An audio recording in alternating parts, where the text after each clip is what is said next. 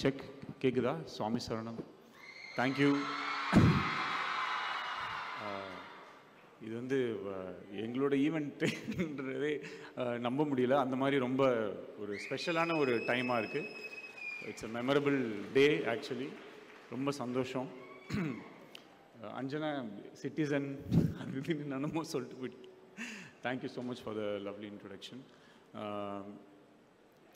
இங்கே வந்து இப்போ எப்பயுமே நம்ம வந்து ரொம்ப சந்தோஷமாக இருக்குது, ரொம்ப பெருமையாக இருக்குது அப்படின்னு இந்த 2 லைன் நம்ம எப்பயுமே வாழ்க்கையில் சொல்லிகிட்டே இருப்போம். அது நம்ம எவ்வளோக்கு எவ்வளோ நம்மளுக்கு சொல்கிறதுக்கான மொமெண்ட்ஸ் நமக்கு கிடைக்குதோ அவ்வளோக்கு எவ்வளோ நம்ம லைஃப் நல்லா இருக்குன்னு அர்த்தம். ஸோ ஒன் மோர் டைம் ரொம்ப சந்தோஷமாக இருக்குது, ரொம்ப பெருமையாக இருக்குது இங்கே வந்து இவ்வளோ பேருக்கு முன்னாடி வந்து நிற்கிறது. So first of all Gomathi madam வந்து என் பக்க பலமாக எப்பயுமே இருப்பார். மயில் வாகனம் சொல்லிட்டு அவர் எங்கள் ஃபேமிலியில் ஒருத்தர். ஸோ அவர் அங்கே சைலண்ட்டாக நின்றுருக்காரு. திடீர்னு ஒரு நாள் வந்து ஒருத்தவங்க மீட் பண்ணணும் அப்படின்னு சொன்னாங்க. இந்த மாதிரி சானிடரி நாப்கின் உங்ககிட்ட கொடுக்கணுமா? எனக்கு எதுக்குங்க சானிடரி நாப்கின் சொல்லி நான் வந்து கொஞ்சம் இதுவாக இருந்தேன். அப்போ தான் நான் வந்து எப்பயுமே இந்த மாதிரி ஏதாவது ஒன்று சொன்னால் நான் கொஞ்சம் காமெடியாக அதை வந்து விளையாட்டாக அப்படியே இது பண்ணிவிட்டு நான் ஃபோக்கஸ் பண்ண மாட்டேன் பெருசாக. ஐ மீன் அவங்க இப்படி சொல்லும்போது அதில் ஏதாவது ஒரு ஜோக் அடிச்சு நம்ம மூவ் பண்ணி போயிடுவோம். பட் முதல் தடவை நான் வந்து கோமதி மேடமை பார்க்கும்போது வந்து அவங்க கையில் வந்து டாட்டூ போட்டிருந்தாங்க, ஃபெபி அப்படின்னு சொல்லிட்டு. அப்போ அவங்க கையில் ஒரு பேக்கெட் வச்சுருந்தாங்க, அதுலேயும் ஃபெமி அப்படின்னு இருந்துச்சு. அப்போ தான் நான் அது கொஞ்சம் சீரியஸ்னஸ் வந்துச்சு எனக்கு. சரின்னு சொல்லி ஓகே அப்படின்னு சொல்லிட்டு பண்ணேன். அப்போ அவங்க வந்து இல்லை சார், இந்த மாதிரி நான் வந்து இந்த மாதிரி ஒரு சானிடரி நாப்கின் பிஸ்னஸ்ஸு, அந்த நாப்கின் பற்றி நான் உங்ககிட்ட சொல்லணும் அப்படின்னாங்க. எனக்கு வந்து நான் அது உடனே எனக்கு வந்து ரொம்ப எப்படி சொல்லி இதுக்கு நம்ம பார்க்க அப்படி இல்லாமல் எனக்கு நிஜமாவே தெரியும். ஏன்னா என் அம்மா என் தங்கச்சி எப்பயுமே யூஸ் பண்ணுவாங்க. நம்ம வீட்டில் அந்த ஒரு பேக்கெட் இருக்கும், நான் எத்தனையோ நாள் வாங்கியிருக்கேன்.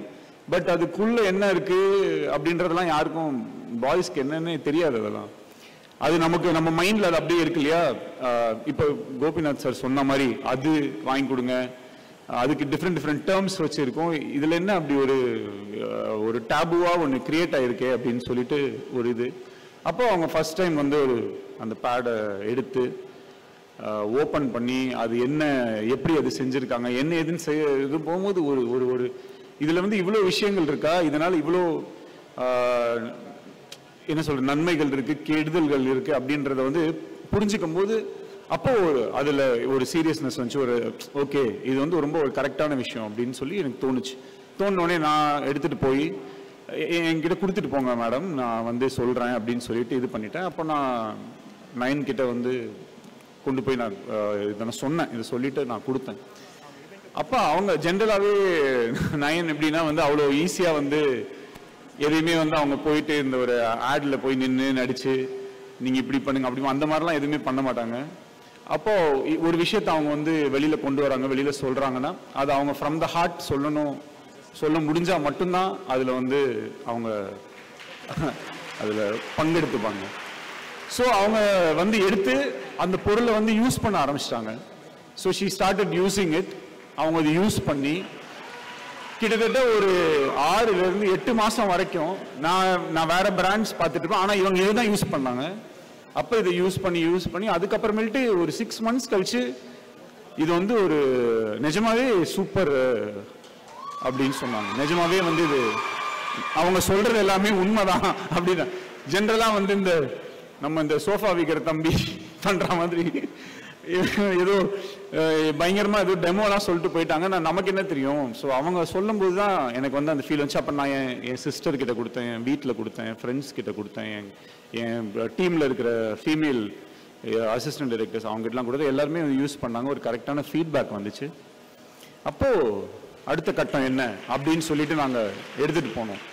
அப்போ எடுத்துகிட்டு போகும்போது மேடம் சொன்னாங்க, கோமதி மேடம் சொன்னாங்க, நம்ம இதை வந்து இன்னும் எனக்கு வந்து சார் எனக்கு வந்து இது எல்லா பெண்களுக்குமே எடுத்துகிட்டு போகணும், எல்லாருக்குமே வந்து இதை வந்து ரீச் பண்ணணும் அப்படின்னு சொன்னாங்க. அவங்க வந்து அதை ஒரு வாட்டி கூட அவங்க வாயில் வந்து இதை வந்து எனக்கு விற்கணும், இதை நான் வியாபாரம் பண்ணணும் அந்த மாதிரி வேர்ட்ஸே அவங்க வந்து யூஸே பண்ணலை. அவங்க வந்து எல்லா பெண்கள்கிட்டையும் நான் எடுத்துகிட்டு போகணும் சார், எல்லா பெண்களுக்கும் இது கிடைக்கணும் அப்படின்னு சொன்னாங்க. அந்த இன்டென்ஷன் வந்து எங்களுக்கு, நாங்களும் வந்துட்டு அதில் ஓகேங்க இதில் எவ்வளோ நம்ம சம்பாதிக்க முடியும், இதில் பணம் வருமா வரா, இந்த ஏரியாக்குள்ளே நாங்களும் போல, ஓகே எடுத்துகிட்டு போகலாம் வாங்க.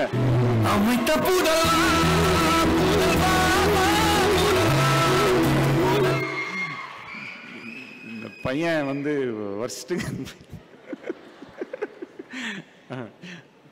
அப்படிதான் வந்து ஸ்டார்ட் ஆச்சு. அங்கேருந்து அப்படியே ஃபெமி அப்படின்றது வந்து Femi9 அப்படின்னு மாறி இன்னைக்கு இவ்வளோ பேருக்கு முன்னாடி வந்து நாங்கள் ரொம்ப ஹாப்பியாக, ப்ளஸ் இந்த ஒரு 1.5 மாதத்தில் வந்து கண்ணாபின்னான்னு வந்து சேல்ஸ் ஆகிருக்கு. நீங்கள்லாம் இவ்வளோ பேர் அங்கே இருக்கீங்க.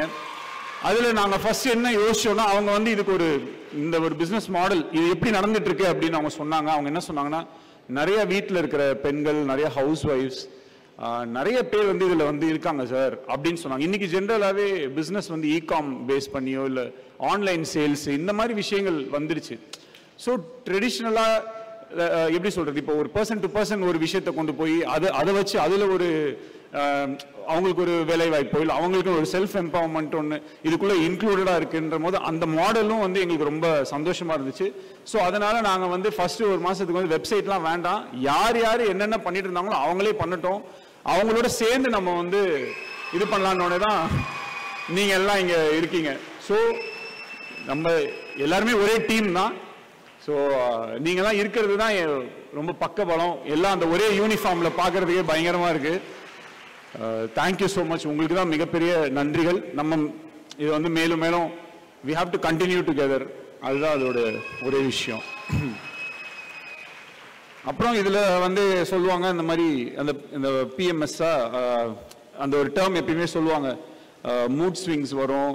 அப்போ இவங்க சொன்னாங்க இந்த மாதிரி இந்த நாப்கின்ல வந்து மூட் ஸ்விங் வர்றது வந்து கம்மி ஆகும், அதில் ஆனையான்னு ஒரு விஷயம் இருக்குது, அது வந்து இந்த நெகட்டிவ் வைப்ரேஷன் வந்துச்சுன்னா பாசிட்டிவாக வந்து ஒரு தாட்ஸை கொடுக்கும், ஏதோ சொன்னாங்க. நான் வந்து மனசுக்குள்ளே வந்து இந்த ஆட்டோ கண்ணாடியை திருப்பினா இங்கே எப்படி ஆட்டோ ஓடும் அப்படின்ற மாதிரி எப்படி இப்படி ஒன்று நடக்கும் புரியல, என்னங்க சொல்கிறாங்கன்னு. அவங்க போனதுக்கப்புறம் நான் மயில் சார்கிட்ட சொல்லிட்டு இருந்தேன், ஏங்க என்னங்க சொல்கிறாங்க, நெகட்டிவாக இருக்கும்போது பாசிட்டிவாக வரும்னா என்னங்க அப்படின்னு சொல்லிட்டு இருந்தோம். அப்புறம் ஆக்சுவலாக என் ஒய்ஃப் வந்து எப்பயுமே அந்த ஒரு டைமில் கொஞ்சம் டெரராக தான் இருப்பாங்க. அப்புறம் ஒரு 2-3 months கழிச்சு பார்த்தா கொஞ்சம் நார்மலாக இருக்கும். சரி ஓகே, இது நிஜமாவே இந்த ஆட்டோ கண்ணாடியை திருப்பினா இந்த ஆட்டோ ஸ்டார்ட் ஆகுதுன்னு சொல்லிட்டு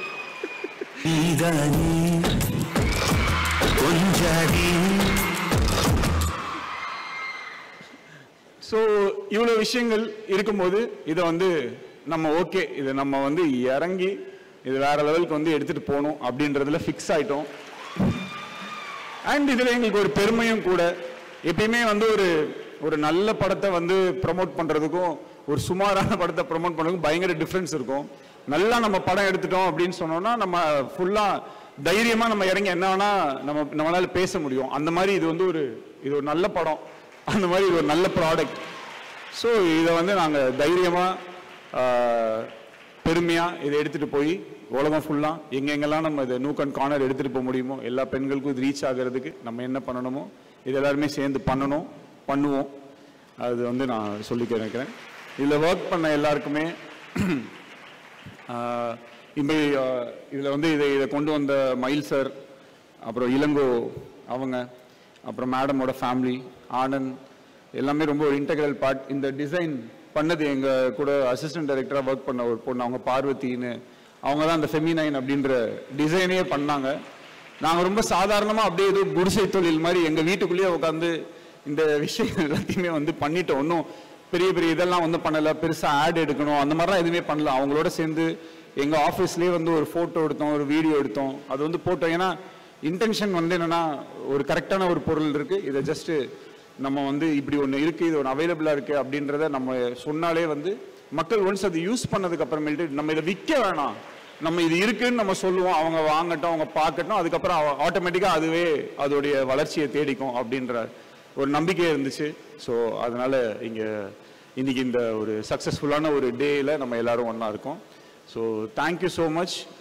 நம்ம எல்லாரும் இதே மாதிரி எப்பயுமே எவ்ரி இயர் ஏதாவது ஒரு நாள் இதே மாதிரி ஒரு மீட் பண்ணிட்டு we should continue this relationship and இதுக்கு மேலே நான் வந்து மொக்கப்பட விரும்பல. So thank you so much. இந்த எல்லாரும் வந்ததுக்கு ரொம்ப நன்றி. நெக்ஸ்ட்டு அவங்க பேசுவாங்க, அது என்னன்னு கேட்போம். Okay, thank you, thanks a lot. Thank you.